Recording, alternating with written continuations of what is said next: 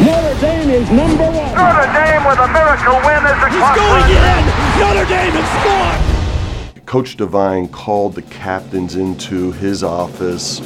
I want to say it was like a Tuesday, early in the week, and we had no idea what the subject was. Coach Devine called us in, and we were in there with Digger Phelps, the basketball coach. And Coach said, I want something to spark our team, something to really get us going and really get us motivated and get us ready for that game that year. He said, we got an idea. And he had the equipment manager bring in some, what we thought were samples of green jerseys. And he said, what do you think of these guys? And we all looked at each other and we said, wow, they look great. You know, maybe one day, you know, the team wearing them would really be a neat thing. And he said, well, I'm thinking of having the team wear them on Saturday. If you know Notre Dame, in the past, you know, we have these blue home jerseys that are just terrible. Plain, nothing on them. I think when they put the names on them, that was a big highlight. On the blue jersey, we put our names on the Ferguson on the back of it. I thought that was great. But for the most part, you know, we didn't change. Notre Dame was always the same. We were trying to figure out when would be the best time to present the jerseys, so we didn't want to startle everybody. So what we wanted to do was go out and practice in our regular blue jerseys, come back into the locker room, have a really impact on our team all together at one time. The day of the game, we go into the locker room to get dressed, and in our lockers we had white socks with green and gold rings around the top of them. Normally they're blue. So we didn't think nothing of it. We said, well, here we go. So we just put them on, and we went out to warm up in our blue jerseys. So the guys were like complaining, oh no, this is on national TV, they made a mistake, we got to wear green socks, it won't look right.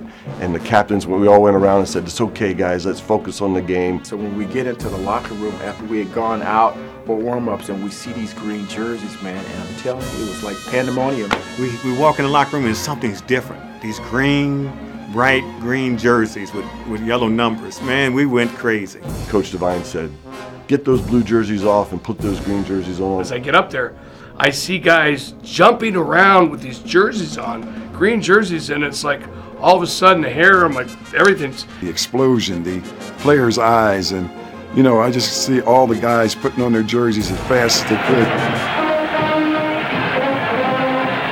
Never, ladies and gentlemen, has a Notre Dame football team been early coming out of that tunnel. Never.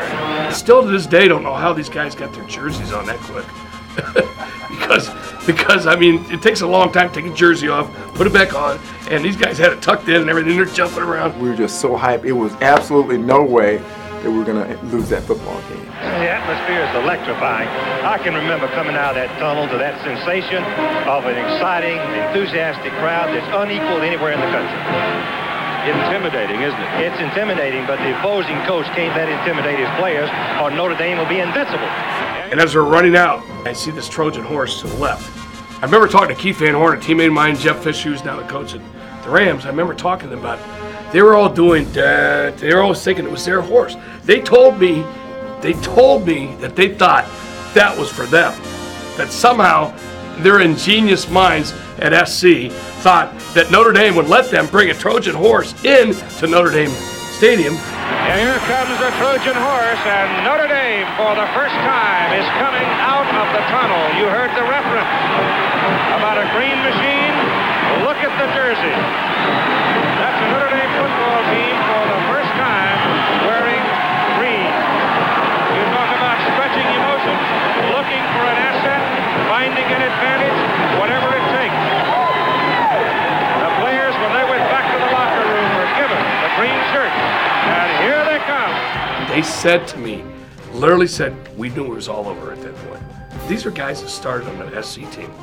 These are guys that have played in the NFL for years and said, that was the most. They will never forget that game when they came to Notre Dame Stadium.